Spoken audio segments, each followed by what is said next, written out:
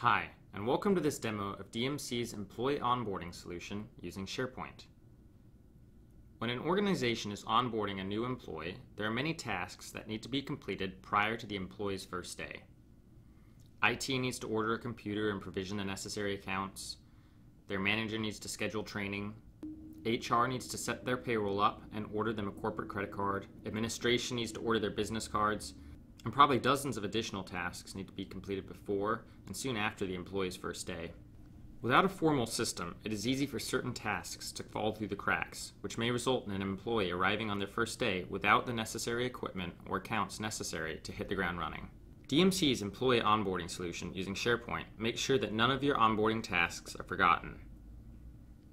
Simply add the employee, set their name, initiation or start date, who their hiring manager is, the job title, employee type, department, and the workflow type. Once we select Save, the workflow will begin. The workflow will assign tasks to users on the relative specified dates to their anticipated start date. By default, users will be notified by email when they have a task assigned, and can follow the link from their email to check off the completed tasks. Here on the onboarding landing page, we can see the new tasks that have been created for me under My Tasks. We also have quick access to the list of active tasks by employee and a list of upcoming new hires.